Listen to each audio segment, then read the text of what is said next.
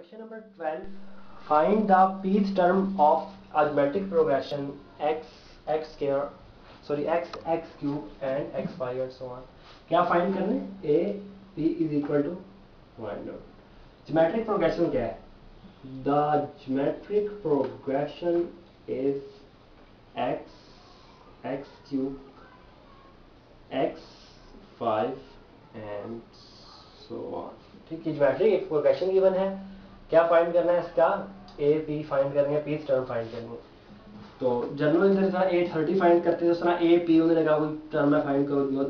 तो ए क्या आ जाएगा? ए आ जाएगा एक्स. फर्स्ट टर्म को हम ए कहते हैं रेशो.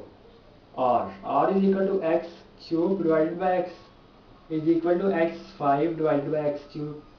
ज्योमेट्रिक प्रोग्रेशन है ना, तो कॉमन रेशो होती है इसकी. कॉमन रेशो ये आर क्या है? Common ratio. काटेंगे क्या आ जाएगा? स्क्वायर. इसी तरह क्यूब को 5 से काटे तो क्या आएगा? स्क्वायर. तो क्या आता है? कॉमन रेशो क्या है? X square. तो अब फार्मूला क्या होता है हमारे पास? A N is equal to A R N minus one. N की जगह पे क्या पुट कर देंगे? पी. ए की जगह पे एक्स, आर की जगह पे एक्स स्क्वायर.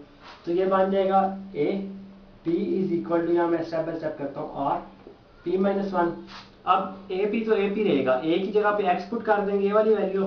आर की जगह पे एक्स स्क्वायर पुट कर देंगे तो हमारे पास ए पी आ जाएगा. ए पी क्या आ जाएगा?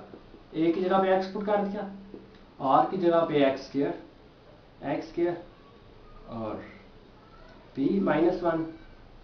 ठीक है. अब इसमें ऐड किया जा सकता है, यहाँ से आप 2 से मल्टीप्लाई कर सकते हैं. सबसे पहले यूँ करते हैं इसको, x is equal two into ये 2 की पावर यहाँ पर से मल्टीप्लाई हो रही है, x 2 into P minus one, 2 into P minus one. अब ये 2 से ही मल्टीप्लाई हो रहा है, ये इस तरह है, ब्रैकेट इधर आएगी. ठीक है, दोनों से. तो x dot x is equal to 2p minus 2. अब ये क्या है? पॉजिटिव वन है, इस पे इन पे माइनस 2 है तो उसको माइनस कर देंगे. 2x is equal to 2p minus 2 plus 1. तो ये बराबर आ जाएगा x is equal to 2p minus 1 के.